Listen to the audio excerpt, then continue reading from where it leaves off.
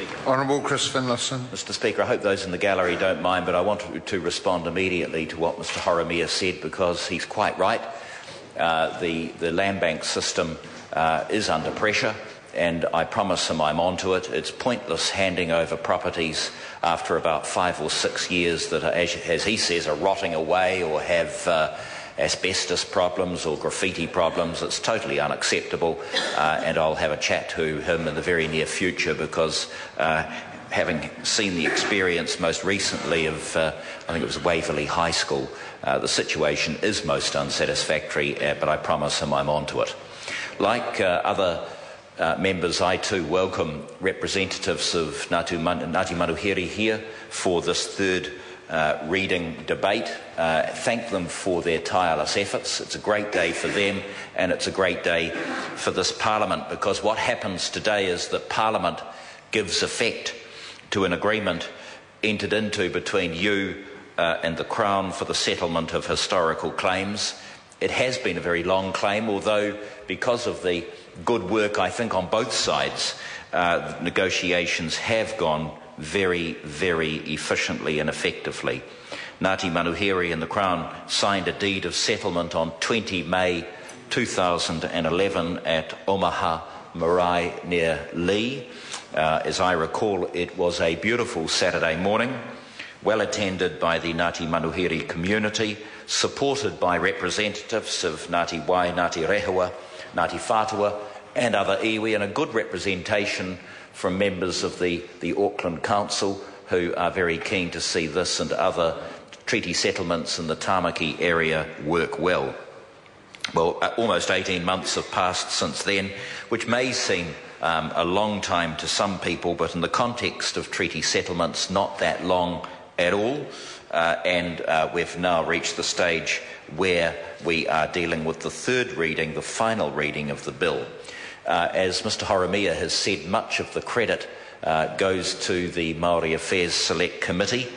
They have a wonderful chair in Tau Henare, one of my good parliamentary friends and colleagues, and he has really, in the last couple of years, taken the task of treaty settlements under his wing and has done what I think is a superb job. As Mr Horomia said, he navigated and the committee worked very hard on the 100 or so submissions, and I really want to thank members for their work and for the consensus that was reached. As other speakers have said, Ngāti Manuhiri are a people of the Mahurangi coast, a beautiful part of New Zealand. Actually, I was very lucky to be driving through it just last Saturday. Their area of interest extends along that coast and inland from Bream Tail in the north to Whangaparoa in the south, and includes Hauturu, Little Barrier Island. Today, the Ngāti Manuhiri marae Omaha is the only tribal marae found on the east coast between the north shore of Auckland and Whangarei Harbour. And despite considerable pressures, not least being very high levels of land alienation, Ngāti Manuhiri have kept their fires burning. They are well known for their affiliation to the ocean-going iwi Ngāti Wai, and are indeed represented on the Ngāti Wai Trust Board. Being descendants of the Tupuna Maki, Ngāti Manuhiri are also affiliated to the Te Karorau peoples, and in particular they share descent with certain branches of Ngāti Whātua, Te Karorau Maki and others. Mr Speaker, Ngāti Manuhiri were identified by Sir Douglas Graham as one of the groups the Crown should enter negotiations with in his June 2009 proposal to get negotiations going again in Tāmaki and neighbouring areas. And negotiations between the Crown and Ngāti Manuhiri commenced shortly thereafter, and an agreement in principle was signed in Christmas 2009. The deed of settlement was signed, just as I said, just a couple of months ago in 2011. The Ngāti Manuhiri community voted to ratify the settlement at 99.4% in support, and frankly it's difficult to conceive of a higher level of support than that, and I think that common purpose bodes well for the future of the iwi. With the Ngāti Whātua Orake deed and bill, which will also be read today for a third time, This settlement is the first of the negotiations started by Sir Douglas to be concluded. He's not here today, but I too want to acknowledge the very good work of Sir Douglas and my Chief Crown Negotiator Mike Drever and the officials in OTS. And I too acknowledge the work and commitment of the Ngāti Manuhiri negotiators. I too didn't know that Mook's name was Terence, but I'm delighted he's here today.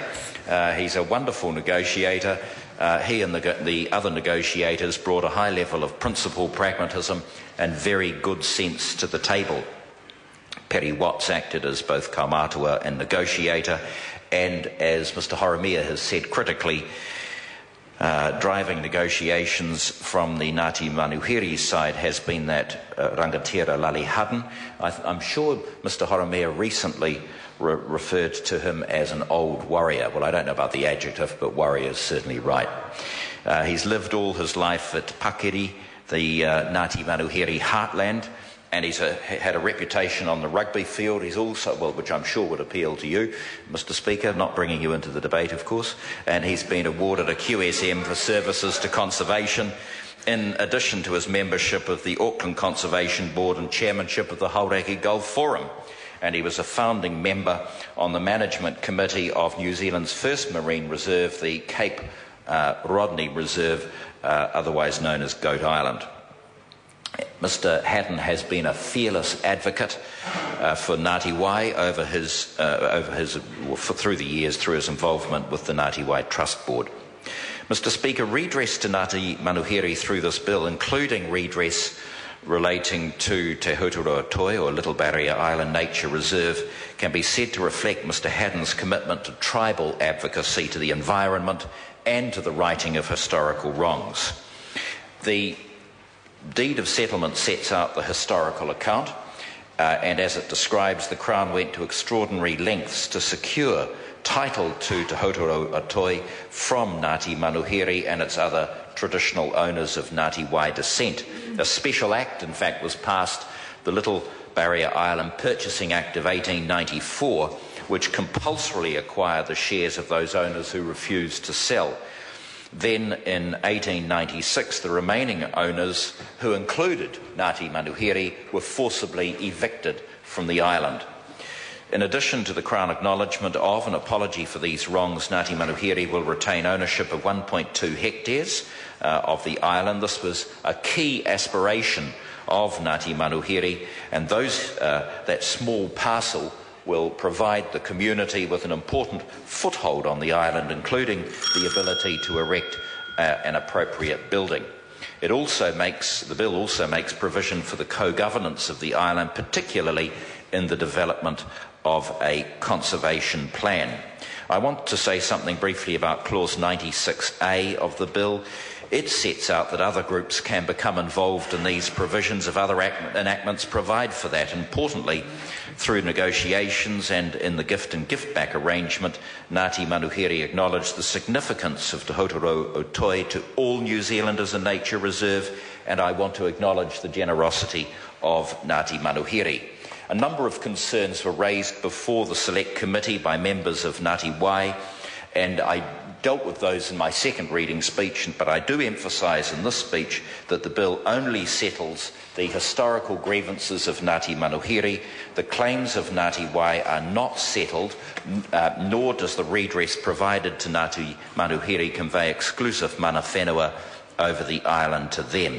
When Ngāti Wai enter settlement negotiations with the Crown through an appropriately mandated body, Ngāti Wai aspirations will and can be discussed. Mr Speaker, this has been very much a model negotiation with hard work on both sides, and it really is a tribute to everyone that an agreement in principle is signed just before Christmas in 2009, a deed of settlement in June 2011, and we're at this stage in November 2012. So I want to thank Ngāti Manuhiri for their hard work and wish them all the very best for the future. Rino Tirakatini. Tēnā koe, Mr Speaker.